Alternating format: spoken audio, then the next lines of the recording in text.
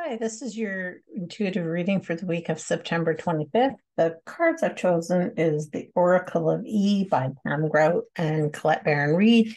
And today, two cards fell out. So one is Baby Steps and one is Bazinga.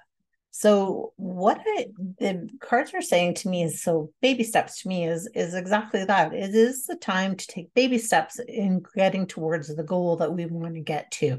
And so now is the time to not be rushing through things, but just to be going slow and to getting them. And you will find that the slower that you go and the smaller steps that you're taking, you will see the lighted path before you that's going to allow you to get to the where you want to get.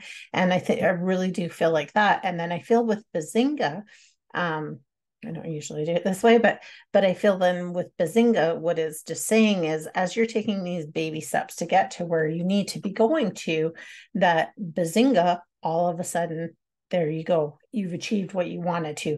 And it's also saying to revel in the small things that happen, because I think too often we don't just appreciate and celebrate the small things in life. So rather that's having a dinner with some friends or having a coffee with a friend, just to say, yeah, I did that. I lost those 5 pounds, or what, I read that book that I really wanted to read. I took the course. I signed up for something. Whatever it is, celebrate those little things. Anyways, the book says baby steps.